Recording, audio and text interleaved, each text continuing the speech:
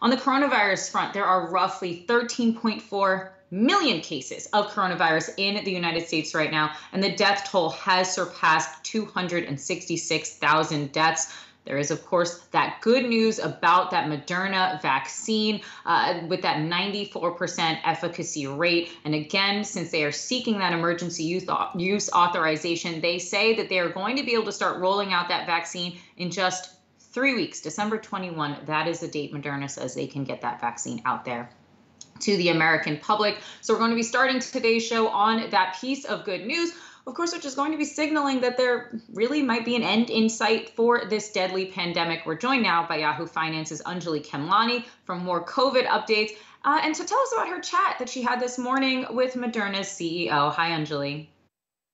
Hey, Kristen. Yeah, so of course, that is some great news. We know that this is the second vaccine now to seek emergency use authorization from the FDA. And to the point about that December 21st, that's coming a little bit after the December 17th FDA meeting that is going to review that application and then have a result out there. We know that between Operation Warp Speed and Moderna, they have said that within 24 hours of receiving that emergency use authorization, they plan to then release the vaccine and distribute it. There have already been dry runs, from other companies as well as logistics companies, airlines, all, really ramping up and practicing for their roles in this whole process. Of course, it's a much larger distribution than has ever been planned for any vaccine in the past. So take a listen to what Moderna's CEO had to say about all this and more. Like other companies, we were waiting for two things. First, to have a final analysis of the phase 3 efficacy, which we got yesterday. When we filed the protocol for the phase 3 back in June, July with the FDA, we agreed with them that from a statistical standpoint, we needed to reach 151 cases of disease to be able to have a robust analysis. What we shared this morning is actually an analysis at 196 cases, showing a 94% efficacy. But as Anjalee was saying, the piece that got me the most excited, that I was almost tap dancing in the house yesterday when I heard it from the team, is we had 30 cases of severe disease.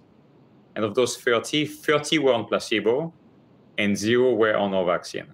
So if you think about what has happened in the country, people getting infected, if they get a severe disease, they end up in the hospital. And if they get a bad case, they end up into the ICU, and the worst case outcome, of course, is death. If you can stop that whole cascade, that is, I believe, a game changer. And so with that efficacy data, and FDA had been very clear through an EUA guidelines back in October, if you recall, wanting 2 months of safety data for at least half of a participant. We crossed that threshold in the second half of November, as we had communicated. And so today we have all the pieces we need.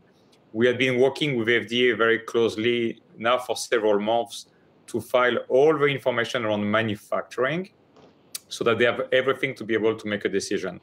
And so the file is going to go today. The team is finalizing the quality control as we speak. They spend the whole weekend of Thanksgiving checking and rechecking all the data. It's going today. The FDA has indicated to us that we will likely have our advisory board for mRNA 1273 on December 17. And I could anticipate within, I would say, 24 to 72 hours after this, a potential approval. What we're also doing today is to file in many countries outside the US. We're filing in Canada, in Europe, in the UK, in Switzerland, in Israel, in Singapore, and with the WHO to help access in low and middle income countries.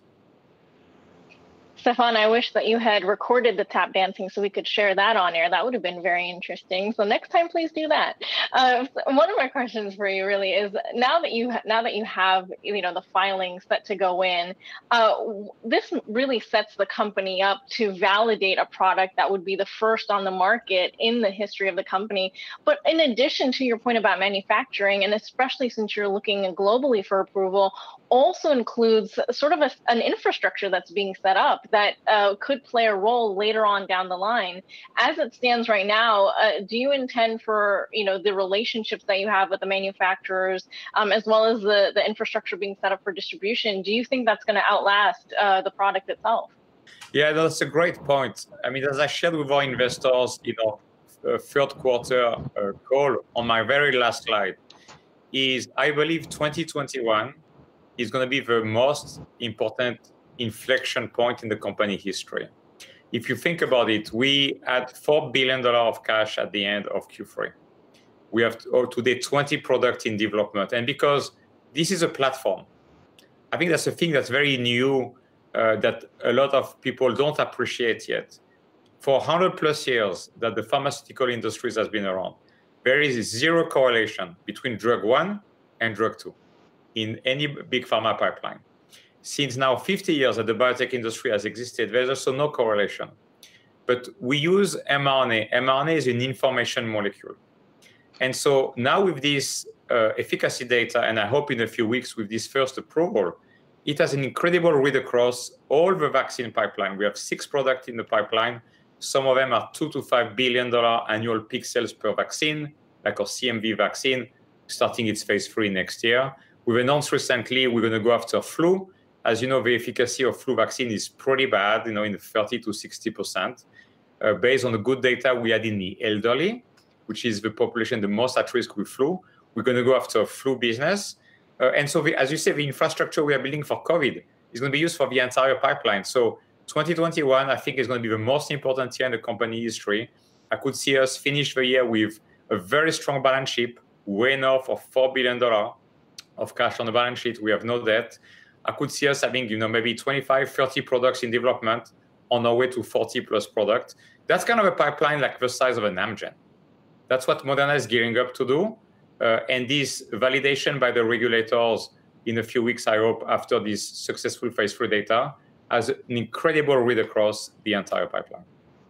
What time do you expect that filing today? And then going forward for the December 17th meeting, are there things that you anticipate being asked? Because obviously this nugget about severe COVID prevention is really exciting for you and generally health experts, but does that matter to the population broadly? I think it matters tremendously, especially in terms of psychology. You don't always know if you have, an underlying disease. Some people have, diabetes started, they are not aware. So people might have genetic, variation in their genes that might make them more susceptible to the disease.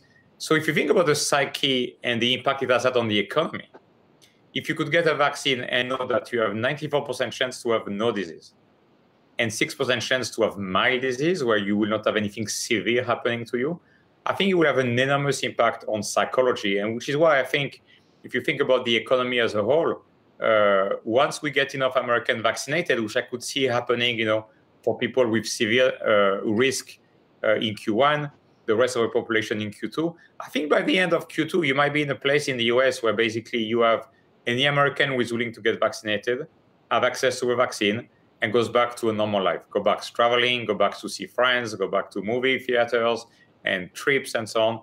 I think we're seeing the light at the end of the tunnel. And what time do you expect that filing today? Is it going to be later today or sometime soon this morning? It's going to be, I think, in the afternoon. The team is working on it. We need to make sure that every T is crossed, every I is dotted. As you can imagine, this is very important for credibility, also for helping the FDA that they have everything they need squared away. So it will happen today, but by the time we go to bed tonight, it'll be at the FDA. Stéphane, is all your capacity for 2021 in terms of the vaccine, is that sold out? And how close do you think you can get to producing 1 billion doses of the vaccine next year? So it's a good question. So we've already sold out a lot. We have not communicated publicly, so I need to respect Reg FD. But if you look, 100 million doses to the US government, 80 million in Europe, 50 million in Japan, and many, many other deals across the world. And so we're already starting to see a lot of capacity sold out. As we've said, we feel very confident we can make 500 million doses. We are working toward 1 billion.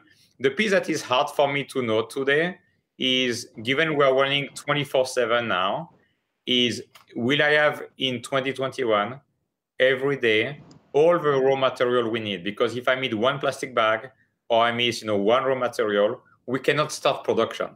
And so that's the swing factor that is still a bit unknowable today. But you need to be assured we are working as hard as we can with our partners, our suppliers, to get closer to 1 billion doses.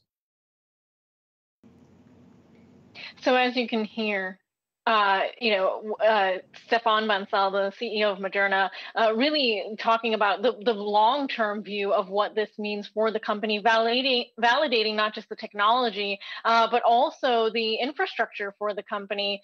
Meanwhile, we also got another little tidbit of positive vaccine news today, and that was from Novavax, and that is that they are anticipating to start their phase 3 trial of their vaccine. We know that they had initially looked at mid-October, but they had been delayed a little bit because of unknown reasons. But that is, of course, setting up yet another one to be, matching that shots on goal analogy that has so frequently been used. Kristen. All right. Yahoo Finance's Anjalee Khemlani.